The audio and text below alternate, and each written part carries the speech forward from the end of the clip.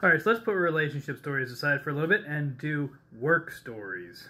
I should do a good one that really kind of establishes the tone that you should be expecting from these. I was a pizza delivery driver for a long time, and one day I went to deliver an order to a house. I don't remember how big the order was, but it had a number of items in it. It was going to be a little bit of a hassle. And when I got there, the guy starts into this whole thing asking how much it's going to cost. I told him, you know, here's the price, just like you were told on the phone. He starts into like, oh, well, you know, I don't know if I actually have that much on hand, like, you know, and I'm just like, look, they told you the price on the phone. Like, when you ordered the food, they told you how much it was going to cost. If you couldn't afford it, why did you place this order? Why didn't you change it then? So he starts going, well, you know, maybe you could cut me a deal. Do you think you could just cut me a deal? Maybe this one time, you know. Now, people try this crap on and off, and I have zero patience for it. So I told him no. Of course, I told him no.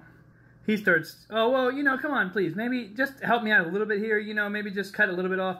And I was like, no, here's the price. The price that was listed is the price it's going to be. Like, I'm thinking it's bad enough I'm not going to get tip. I'm not going to cut the price for you, too. So he goes, look, I don't know why you're, like, trying to protect your company so much. They can eat the damage. Like, it's not going to be a big deal. No one's getting hurt here. Just, you know, just cut me a bit of a deal. What's it matter?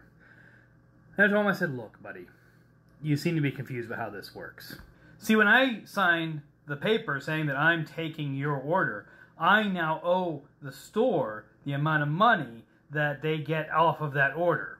So, whatever that amount is, I owe that to them. So if I cut you a deal, that money doesn't come out of their wallet. You're right, they don't get hurt at all. That money comes out of my wallet, which means what you're trying to do here, as clever as you're trying to be, is you're not actually trying to rob the store, you're trying to rob me. And unlike my boss, I know where you live. I've seen how many windows are on your building. I get out of work in the middle of the night and have very little to lose. I actually got a pretty good tip on that one, though oddly enough, they never ordered again.